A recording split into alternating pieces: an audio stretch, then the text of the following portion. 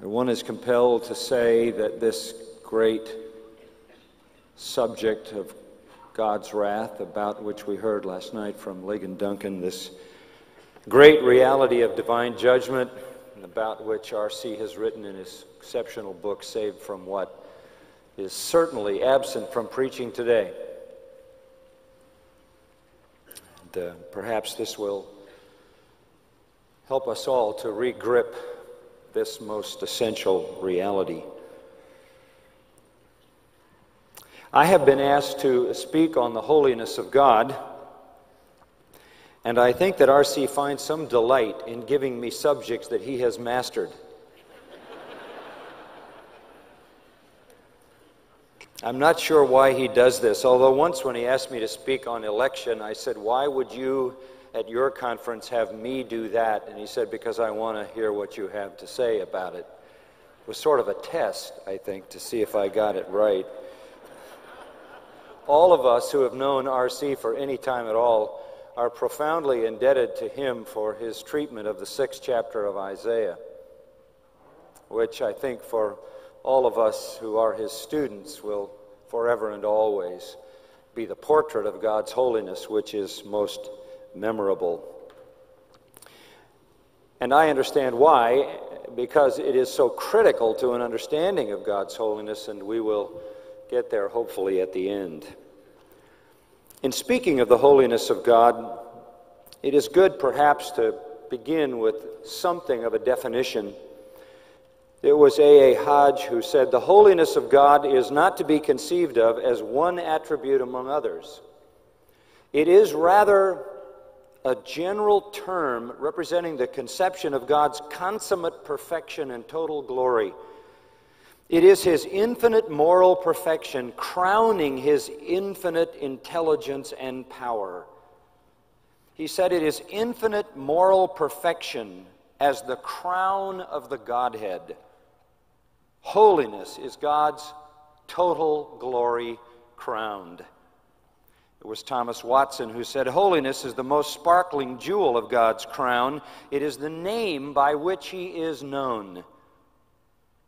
R.L. Dabney wrote, "Holiness is to be regarded not as a distinct attribute, but as the result of all God's moral perfection together." They are recognizing what the prophet Isaiah wrote in Isaiah 57, verse 15, when he said, "For thus says the high and exalted one who lives forever, my name is holy." Holy is His name. It is something along the lines of what we just heard as R.C. spoke upon God's being. His self-existence, His being, is utterly separate from ours, and He made that so clear. His is being and ours is becoming. He is utterly distinct from us. The Hebrew is kadash, the Greek hasios, meaning distinct, separate. He is other than we are as to the essence of His existence, His nature. Therefore, nothing in the creation, no one in the creation, even man created in the image of God, compares to God in essential nature. He is incomparable. He is infinite perfection. That is why His name is separate, distinct, or holy. And thus does Exodus 15:11 say, "Who is like you, majestic in holiness?" And there, I think, is what those medieval theologians were after. To add majestic to utter distinction somehow is an expression of worship.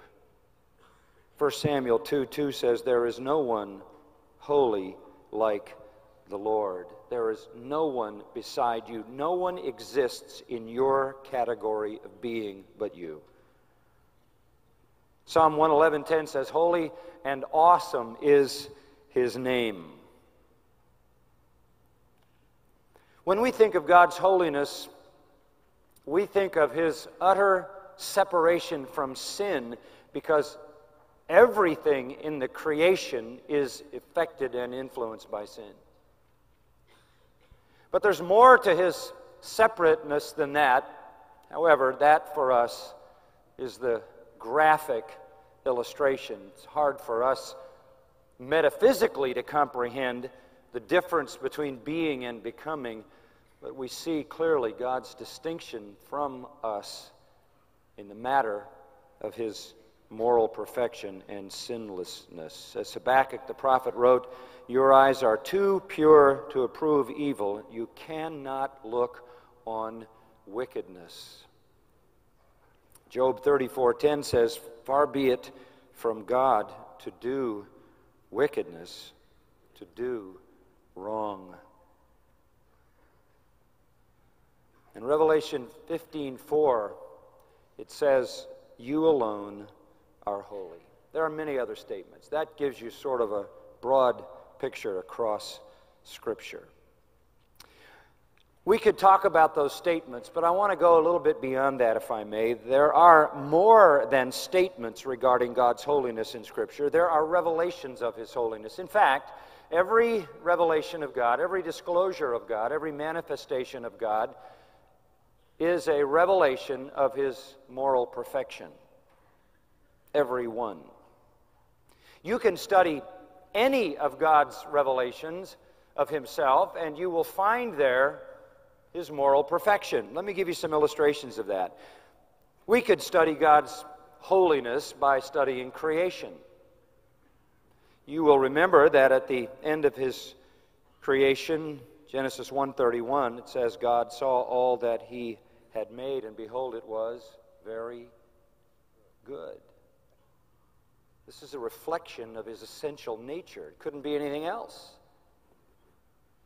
On the previous days,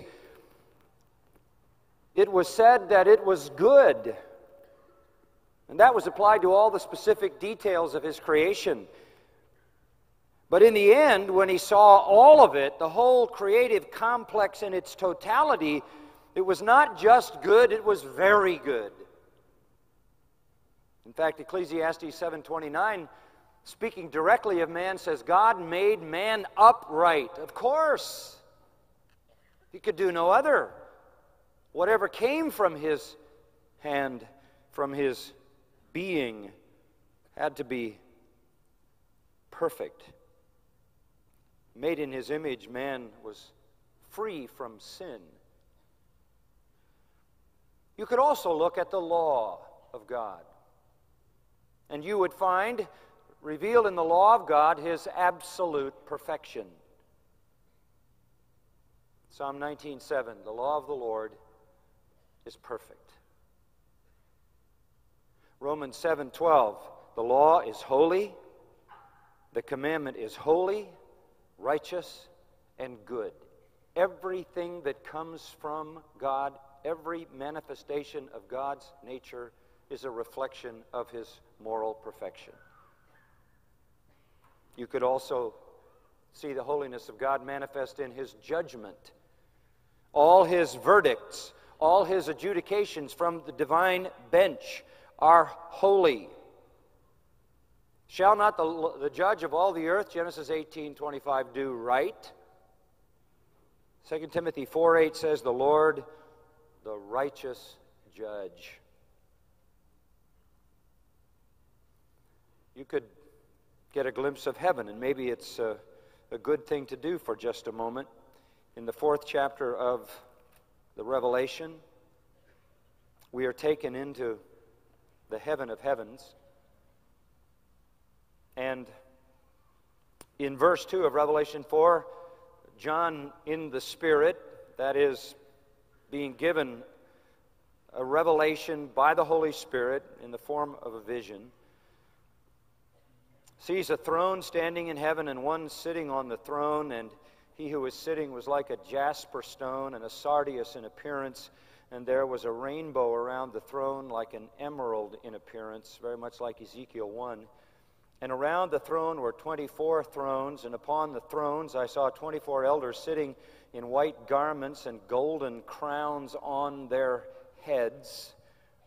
I take it that this is a reference to the redeemed. And from the throne proceed flashes of lightning and sounds and peals of thunder.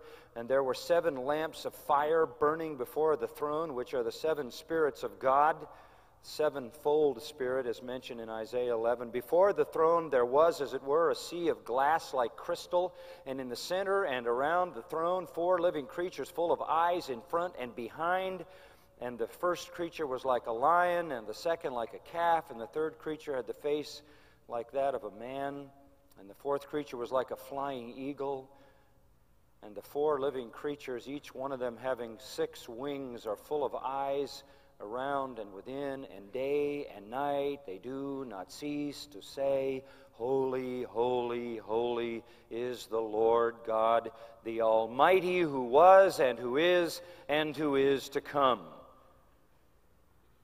You see in heaven this moral perfection, this utter holiness, and the trihagion, which can, of course, even be a Trinitarian reference, but certainly is multiplied to emphasize the utter and absolute distinction of God's moral perfection. And by the way, what you have happening here in Revelation 4 is very similar to what was happening in Ezekiel 1.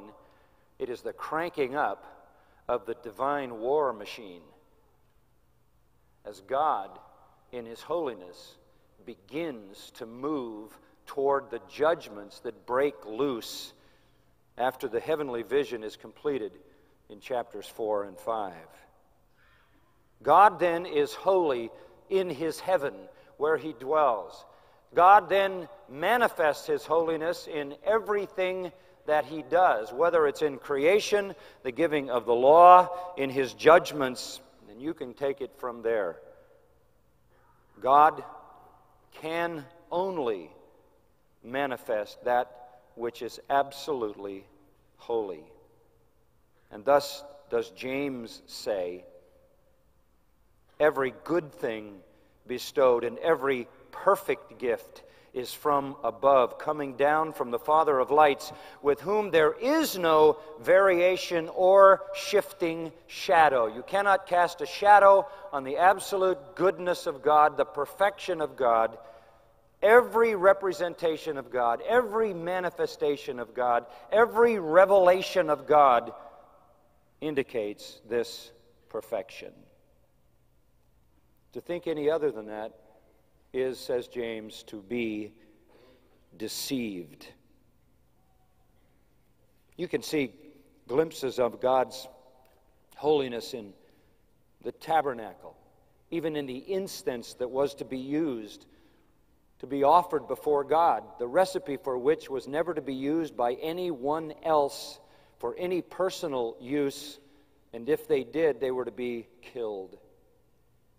Because that which belonged to the Lord was so distinct from His creation. Having said all of that by way of possibility, let me take you where I want to take you to look at the holiness of God.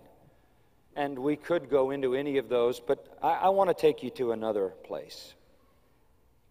I believe that the most clear, the most discernible, the most understandable manifestation of the holiness of God, seen in the boldest way, against the blackest backdrop, therefore making it the clearest, is the revelation of God's holiness in the incarnation. In the incarnation.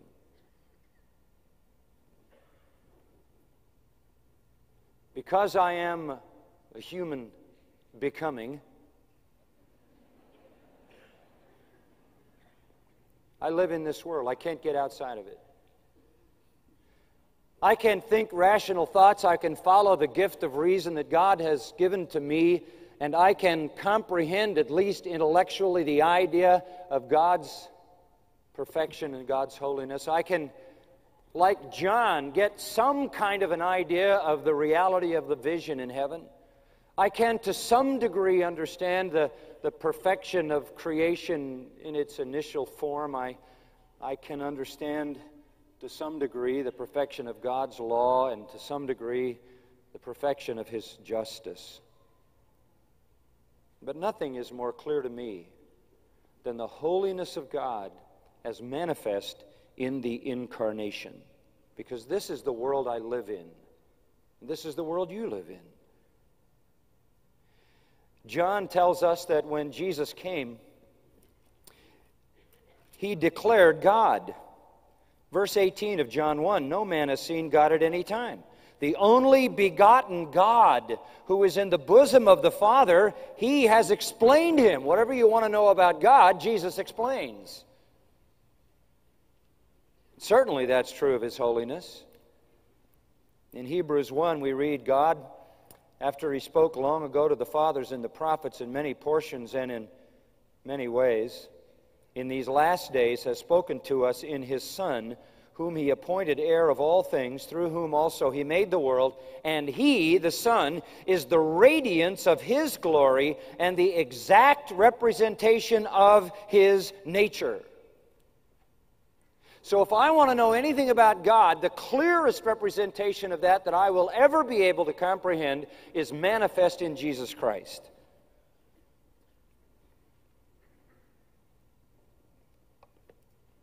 And we could look at Jesus Christ with regard to His entire life. For example, Luke 1. Gabriel comes to Mary, who was espoused to Joseph, and he makes the great announcement about the birth of the Son of God, the Christ. Verse 30, the angel said to her, do not be afraid, Mary, for you have found favor with God. And behold, you will conceive in your womb and bear a son, and you shall name him Jesus. He will be great and will be called the Son of the Most High. And the Lord God will give him the throne of his father David, and he will reign over the house of Jacob forever, and his kingdom will have no end. And Mary said to the angel, how can this be, since I'm a virgin? Listen to this. And the angel answered and said to her, the Holy Spirit, the what Spirit? The Holy Spirit will come upon you, and the power of the Most High will overshadow you. And for that reason, the holy offspring shall be called the Son of God. The Holy Spirit and the Holy God sent the holy offspring, the Son of God. Contrast that with David's statement in Psalm 51:5. In sin did my mother conceive me. We could look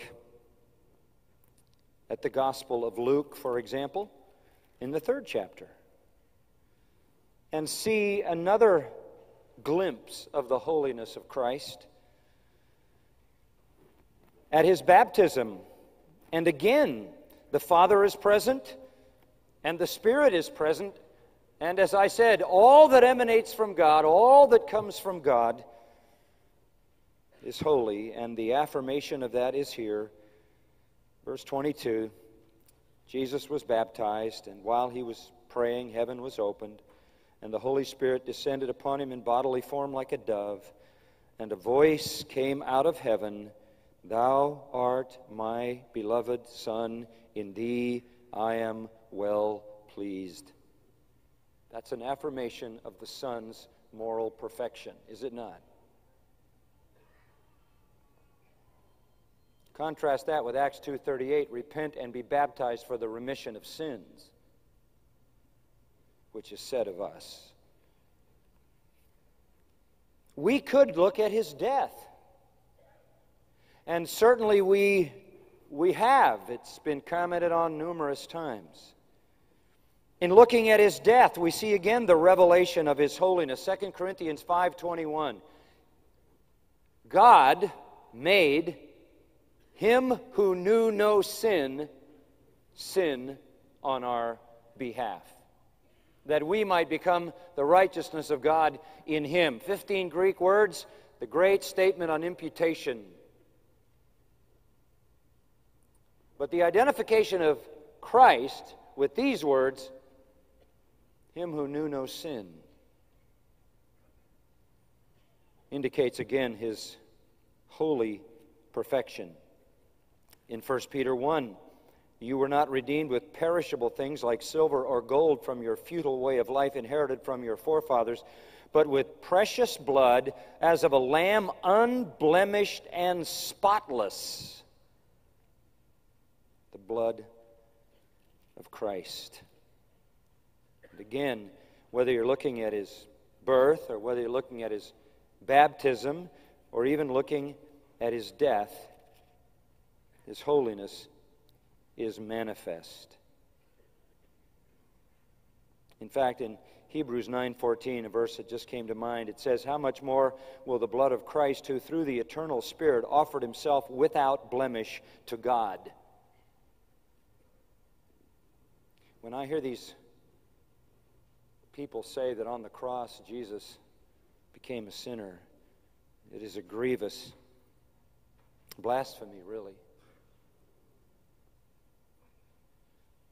He only was made sin in the sense that he bore the wrath of God for us. But even God couldn't look upon him and abandon him in that moment. Now, we could look at all of that. We could look at any of that and see and do see his holiness. But I want to look at his life. And not all of it by any means. I am obviously fascinated with the person of Jesus Christ, the most compelling person by far who ever walked this planet.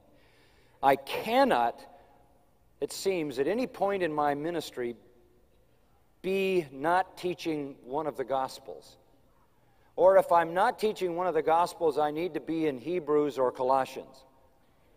Somewhere where Christ is exalted.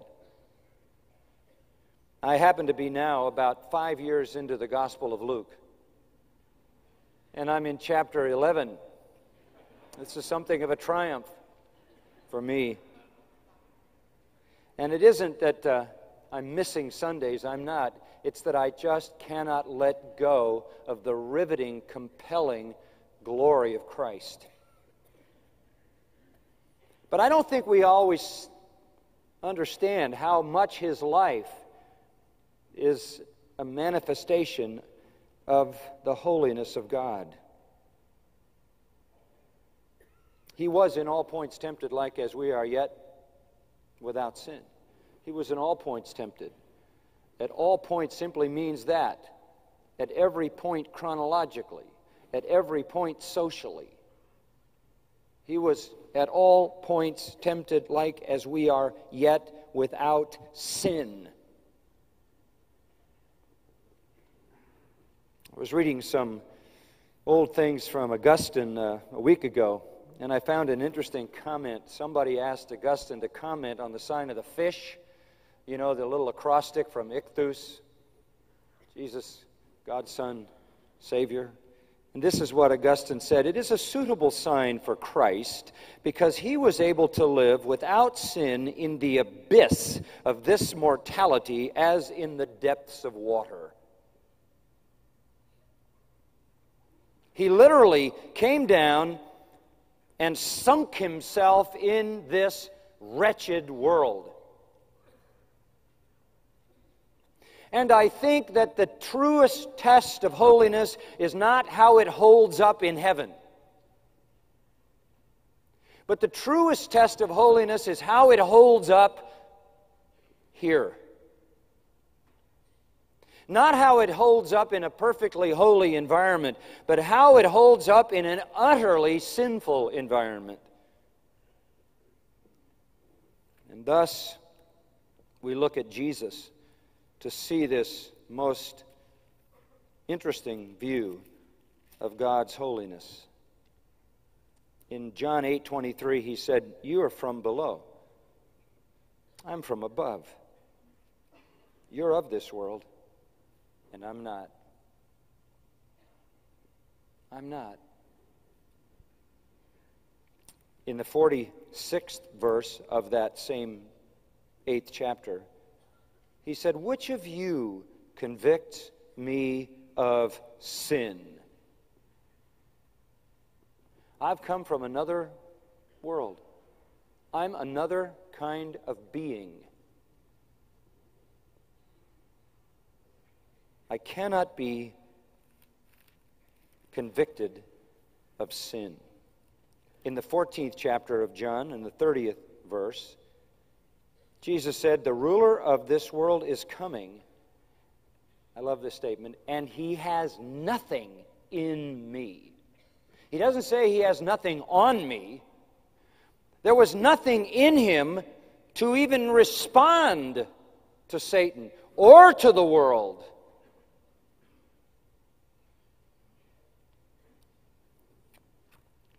Theologians want to make a distinction here, and rightly so. They want to say that he was non passe peccare, not passe non peccare. That is to say, he was not able to sin rather than he was able not to sin. See the difference? He was not able to sin. He was a completely different kind of being. You know, when I read my Bible and it tells me about living in this world, it's just loaded with warnings. I am so susceptible to this world. Even though I am redeemed, even though I have been walking in the faith for a long time, many years, I have been studying the Bible, I will tell you, this world is a threat to me at every turn. There is something in me, in my remaining flesh, that responds to Satan and the world. And I have to be reminded not to love the world. I have to be reminded of Psalm 1. I have to go back and remember that I must not walk in the counsel of the wicked. I must not stand in the path of sinners. I must not sit in the seat of scoffers, because that has devastating effect upon me. And the difference is clearly laid out, I think, in the 7th chapter of Mark. You remember this passage, or you will when you hear it. Listen to what Jesus said in verse 18. "Are you so lacking in understanding? Do you not understand that whatever goes into the man from outside can't defile him?" Didn't matter what came at Jesus. It couldn't defile him. Because it's not what comes from the outside that defiles you. He says, from the outside it doesn't defile because it doesn't go into his heart, but into his stomach and is eliminated. That's a rather graphic analogy. It is that which proceeds out of the man that defiles the man. For from within, out of the heart of men, proceed the evil thoughts, fornications, thefts, murders, adulteries, deeds of coveting and wickedness, as well as deceit, sensuality, envy, slander, pride, and foolishness. All these evil things proceed from within and defile the man. There's a rottenness, there's a corruption on the inside that makes us susceptible to all these wicked influences. And that's why the Bible warns us. Proverbs warns again and again. And I went through Proverbs one time and just listed all of the warnings to stay away from angry people, lying people, murdering people, godless people, etc., etc., etc., because of the influence they have on you. Don't you know, says Paul to the Corinthian church, you've got to get that sinning man out of your church, because a little leaven does what? Leaven's a whole lump. You allow sin in your church, it'll corrupt the whole thing. That's why we have to do church discipline. 1 Corinthians 15:33 says, bad company corrupts good morals. Jude 23 says, look, well, you're going over there to snatch those brands from the burning, when you're going over there to rescue those people from the corruption in your evangelistic enterprise, when you're going over there to pull the people out of the apostasy they're in, be very careful that you don't get your own garment stained. We live a very fragile existence in this wretched world. I have to watch my life. I have to beat my body to bring it into submission. I have to guard my eyes. I have to guard my ears. I have to keep my feet from going certain places. I have to keep my distance from certain people. I have to live a circumspect life in this world so that I do not put myself in a position to be devastated, because even in my preaching to others, I have the potential to be so badly corrupted that I would be ad dokimas, disqualified from ministry.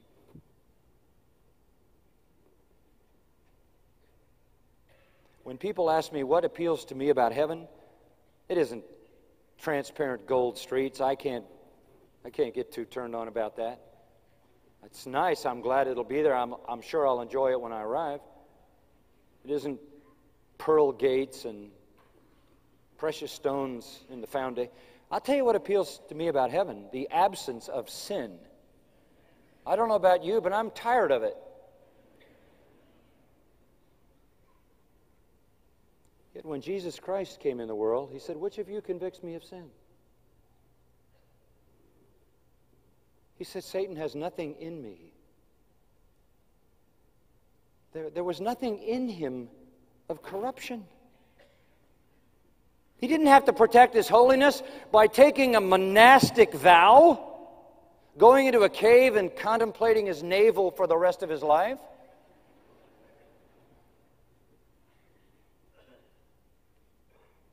Castrating him like some ill-conceived monk. There's no such necessity for him. Quite the contrary. I spend most of my life trying to be isolated from sinners, don't you? I really do. Bad company corrupts good morals. I don't mind preaching at them. I don't mind giving them the gospel, but I don't want to be where they are. I don't want to go where they go. I don't want to go to their parties because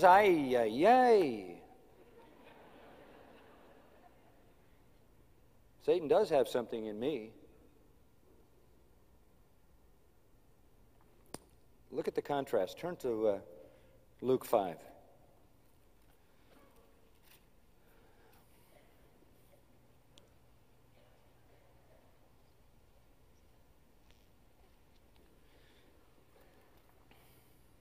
Now my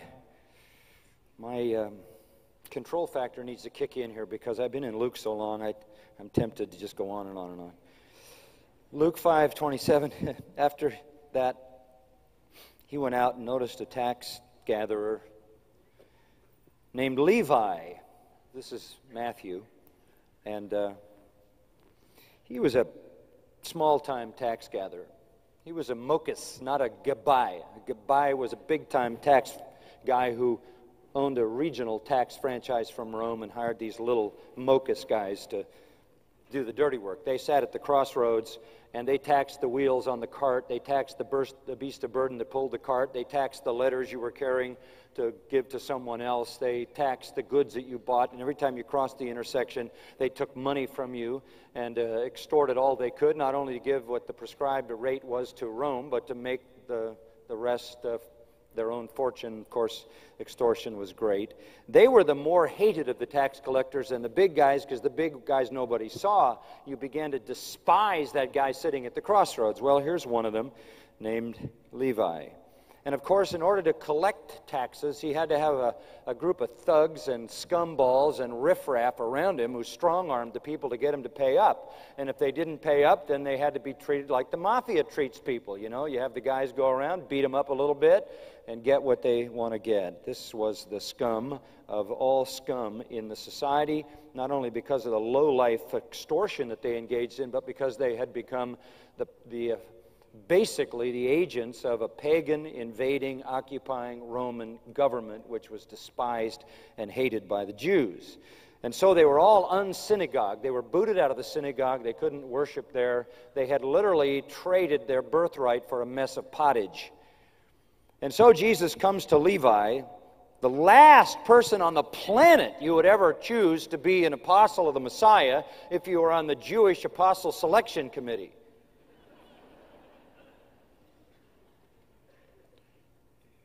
He said to him, "Follow me. You're my man." And he jumped up from his tax table.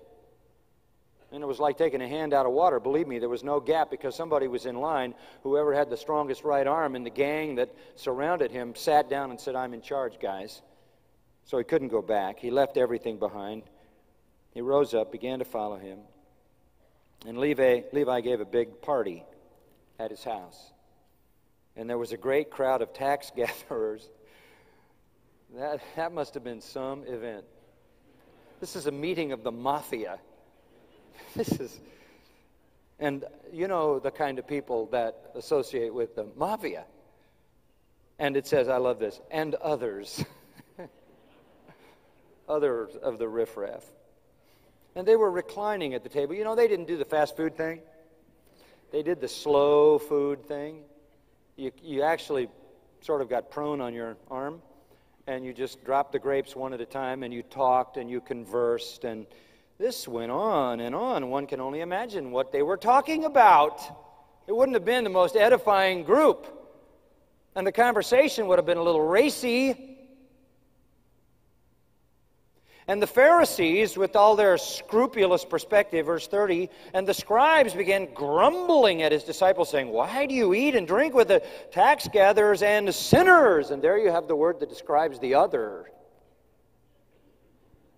All the rest of the social scum. What are you doing in there?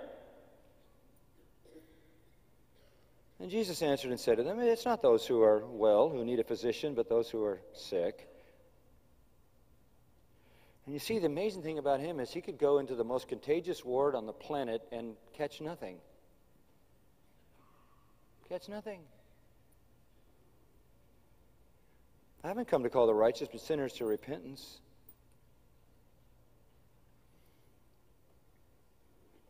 This is, frankly, one of the great illustrations of the holiness of Jesus. He could hang around the most wretched people in the society. Sinners probably and surely embrace as prostitutes. And it says this was an extended event. Not only this event, but there must have been many others like it, because in Matthew 11:19 it says, "Behold, a gluttonous man and a drunkard, a friend of tax collectors and sinners." So you know, when these people got together, it was about gluttony, it was about drunkenness, it was about extortion, and it was about iniquity. What else would they talk about? And the Pharisees, who knew their own wretchedness, who knew their own corruption, who knew their own hearts, kept their distance. It's hard enough being a hypocrite without hanging around those kind of people. Turn to the 7th chapter of Luke. 7th chapter of Luke.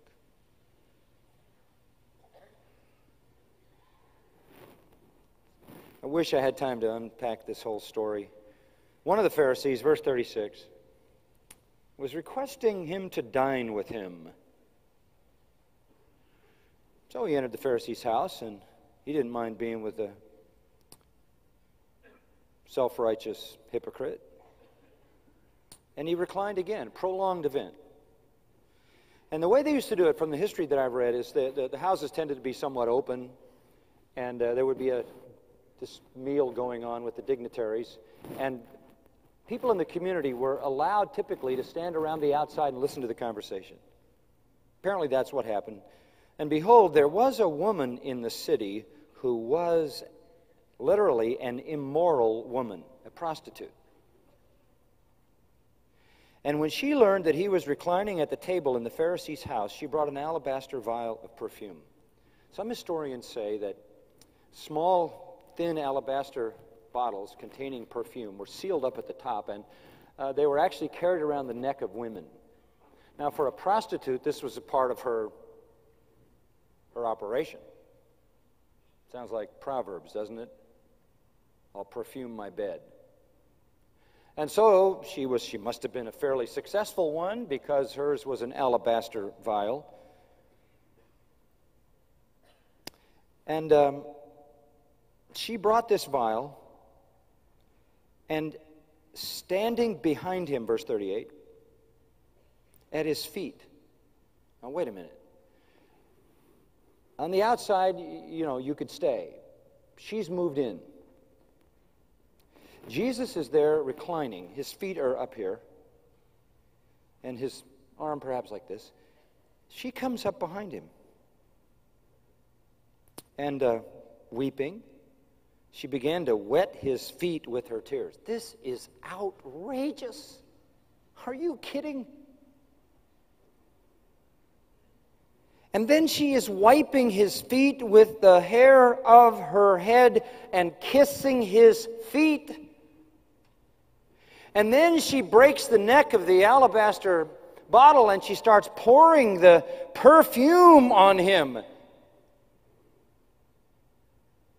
Now, when the Pharisee who had invited him saw this, he said to himself, if this man were a prophet, he would know who and what sort of person this woman is who is touching him. This is just too touchy. That she is an immoral woman. And the Pharisee, of course, is operating out of his own heart, right? What sinful man is going to have a prostitute doing that to his feet without having an illicit thought?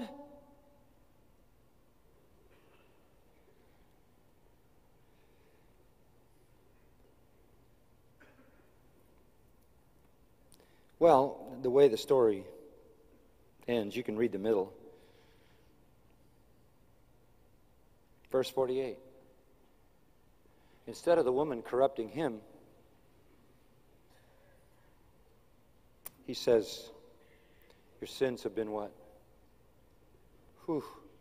Instead of sin corrupting him,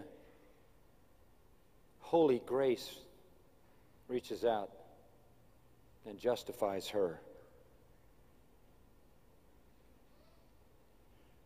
And they said in verse 49, who is this who forgives sins? And he said to the woman, your faith has saved you. Go in peace.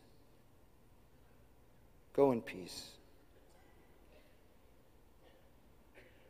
She was an hamartolas, especially wicked, immoral, and filthy is how that word is translated in lexicons. But she was on a mission. Luther says the only water she had was heart water. And so she used her tears. The only cloth she had was her hair. So she used her hair. And the only gift she could give was what she used for her immoral relationships. It had no effect on him at all, except to draw out of him forgiveness.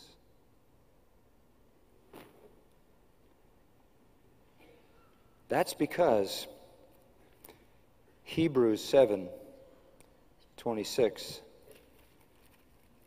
says this. We have a high priest who is, listen to this, holy, innocent, undefiled, separated from sinners, and exalted above the heavens, who does not need to offer up sacrifices for his own sins, He is a son, verse 28, made perfect forever. Jesus could go to hell and be holy. He did. He did. 1 Peter 3:19. He could go into the teeth of a demoniac with a legion of demons and purify that man and leave him clothed and in his right mind.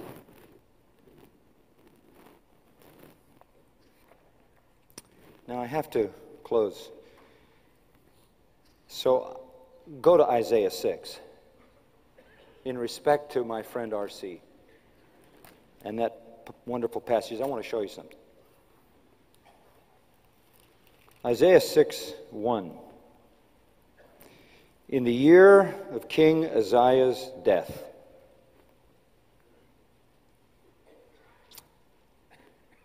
why is that important? Well, first of all, it's important if your name is Mrs. Uzziah. But apart from that, this is a sudden act of God in which Uzziah is killed by God, according to 2 Chronicles 26. After reigning for 52 years and sort of being a symbol of God's continuing blessing, and when he's gone, it really looks bad.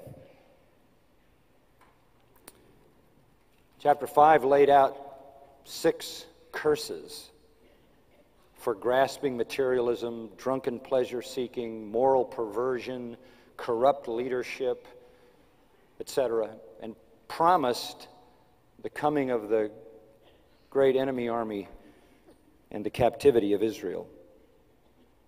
Things look bad. And I believe Isaiah goes to the temple and seeks God. And it says here, I saw the Lord sitting on a throne, lofty and exalted, with the train of his robe filling the temple. Seraphim stood above him, each having 6 wings. With 2 he covered his face, with 2 he covered his feet, with 2 he hovered like a celestial helicopter. The angels just hovering in motion, ready to be dispatched and go immediately to minister to the saints, as Hebrews 1:14 says. And then in an antiphonal pattern, one called out to another and said, Holy, holy, holy is the Lord of hosts. The whole earth is full of his glory. And you know the rest of the story. The foundations on the threshold trembled at the voice of him who called out while the temple was filling with smoke. And the response to this vision of the holy, majestic glory of the one on the throne produces a sense of guilt and devastation. And he says, woe is me. He used that word 6 times in chapter 5. He knows exactly what it means. It's damnation, curse. He sees himself as cursed because seeing this holy vision, he then sees his own sin. He is overwhelmed. He says, I am, in the Hebrew, disintegrating because I have a dirty mouth. Why does he say that? He has the best mouth in the land. He's a prophet because one's depravity is most frequently manifest through one's lips. He is affirming his depravity, the depravity of his people. He feels this way because he has seen the King, the Lord of hosts. And in that contrast, feels the horror of his own sin. And you remember the account, one of the seraphim flew to me with a burning coal in his hand, which he had taken from the altar with tongs. He touched my mouth, and there you have the picture of atonement and the application of the atonement personally applied. He is purified. Then the Lord says, whom shall I send and who will go for us? Whom shall I send and who will go for us? Then I said, here am I, send me. I think he said it meekly, humbly, probably with the possibility that he would, in having said that, been struck by God for such audacity, having just confessed his wretchedness. But the Lord says to him, go and tell this people, keep on listening, do not perceive, keep on looking, do not understand, render the hearts of this people insensitive, their ears dull, their eyes dim, lest they see with their eyes, hear with their ears, understand with their heart, return, and be healed. You go and know this. You're going to meet resistance. Their hearts will be hard, their ears will not hear, their eyes will not see, they will not understand. He says, how long do I do that? I mean, that sounds like a rather unproductive way to spend the rest of my life. How long? Until the cities are devastated without inhabitant, houses are without people, the land is utterly desolate, the Lord has removed everybody away, nobody's left. Keep doing it. Why? Because verse 13, there is a holy seed, there is a stump, there is a tenth, there is the elect. Now, it's a fast trip through here. This magnificent vision of the holy, holy, holy one on the throne. With that in your mind, let me close by drawing your attention to John chapter 12. John chapter 12. And verse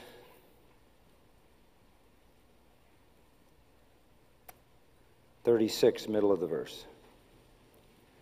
These things Jesus spoke, and he departed and hid himself from them. But though he had performed so many signs before them, they were not believing in him. Listen to this, verse 38. In order that the word of Isaiah the prophet might be fulfilled, which he spoke, and it's right out of chapter 6, Lord, who has believed our report? To whom has the arm of the Lord been revealed? That part taken from chapter 53.